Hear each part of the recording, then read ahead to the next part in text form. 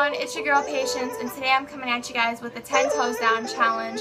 I know this is an old challenge, but I wanted to wait to make sure my rap would be perfect and relatable, so I hope you all enjoy. If you do, like, comment, and slam that subscribe button, and make sure to share this video with as many people as you can.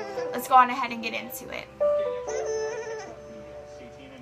Look, I'm not too sure how good I'll be at this challenge, but I have a lot to say and think I have decent talent, so please listen to me, for there's more to me than you'd ever think. They say people with the brightest smiles carry the most pain. Well, damn, ain't that a shame? Cause I feel the same way. It's sad the things people have to go through today, just to see that there's light that'll eventually show in some way. I'm not trying to come off as if I had the worst past, but let me say I didn't think I would ever last. Try to take my life at 14 over bullies. Thank my mama every day for saving me from that tragedy. My past gets way darker than that, from living around drugs, and even though Dad, but it's okay because faking a smile every day eventually showed me the right way.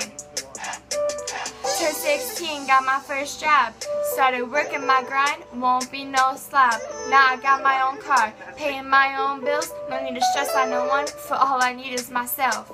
Being independent is the key in this life. Don't stress over it, baby girl, it'll be alright. Trust me, I did that for 2 years of my life. It was a huge waste of my time. Gave him my all, got nothing in return. Thought to myself, yeah, nah, this will never work.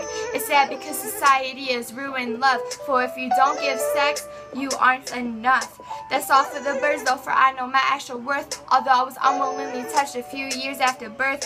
Such a shame of what being a female is like, being the main target of some guys.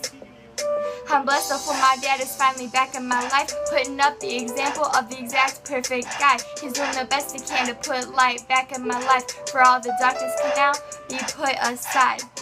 Trust me, God won't put you through anything you can't handle, so keep your head up, baby girl, keep fighting the battle. Yeah, keep fighting the battle.